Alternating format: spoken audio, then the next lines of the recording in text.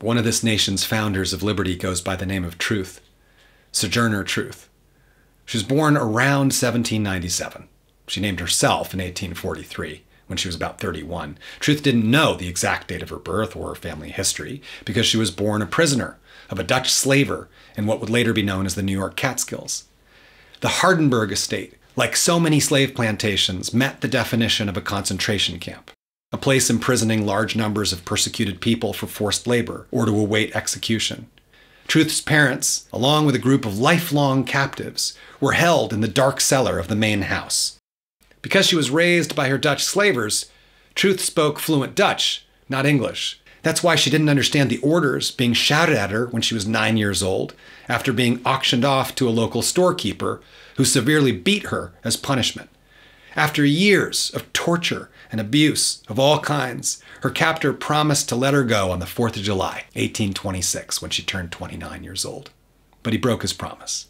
Sojourner would later dictate in her autobiography, her conversations with God compelled her to take her infant daughter Sophia and go. Truth was assisted by another Dutch couple, and with their help, she went to the New York Supreme Court and won custody of her son, Peter, who she'd been unable to take with her.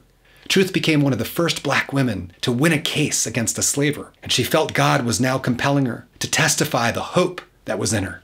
And so she began speaking and drawing larger and larger audiences. Year after year, decade after decade, she spoke and inspired and moved people, becoming one of the most influential leaders of the entire Civil War era. A Boston paper wrote of one of her speeches, "Seldom is there an occasion of more attraction or greater general interest. Every available space of sitting, standing room was crowded."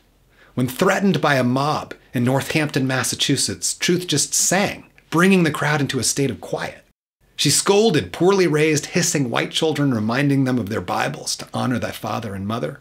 She recruited troops during the Civil War to end slavery. She rode streetcars to protest segregation. She was invited to the White House to meet with President Lincoln, and after his assassination, she met with President Ulysses S. Grant. She spoke about women's rights, prison reform, the abolition of capital punishment, property rights. She tried to secure reparations in the form of land grants for enslaved Americans who were now set free. And she tried to vote, but she was turned away at the polls. When she left this world in 1883, the great abolitionist leader Frederick Douglass said Truth had been for the last 40 years an object of respect and admiration to social reformers everywhere.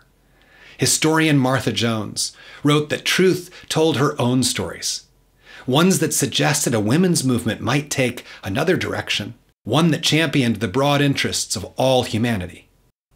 May we honor the legacy of Sojourner Truth, one of our founding mothers of liberty, by carrying on the good work she started 150 years ago.